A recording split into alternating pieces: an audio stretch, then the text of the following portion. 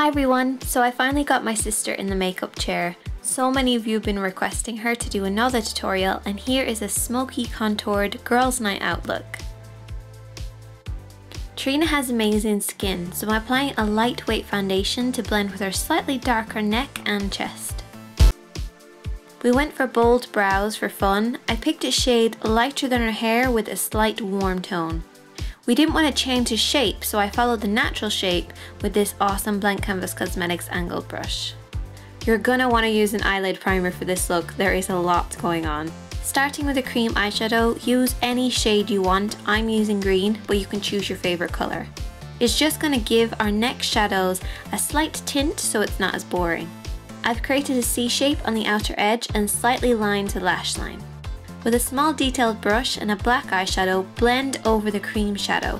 The two shades will mix together to create a beautiful, unique shade. Line the upper and lower lash line with the black and line the waterline with a black pencil. Taking this mushroom brown on a small blending brush, blend over the rest of the lid and into those two shades to create a smoky effect.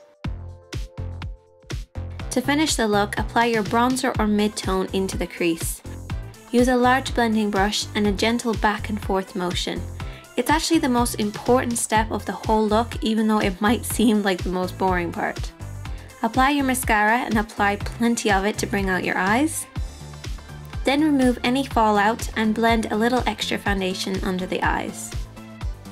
Set the makeup with powder. I'm using a slightly lighter shade of powder on the inner face, as it's called, and a darker shade to contour the face and bring out the face shape.